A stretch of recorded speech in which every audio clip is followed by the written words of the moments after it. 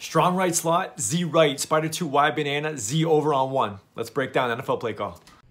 So the play call that you just heard is actually straight from Jon Gruden's mouth, and that's a type of West Coast offense play call. They have super lengthy play calls. However, the coach is able to pick every little piece and change it that he wants, so he has more control over the offense. Now to go over the call itself, strong right slot, that's the formation that the offense is going to be in. Z right, that's the motion from the Z receiver going to the right. Spider 2 is the protection and the rollout scheme for the quarterback and the offensive line. Y banana is, of course, the Y receiver running a banana route.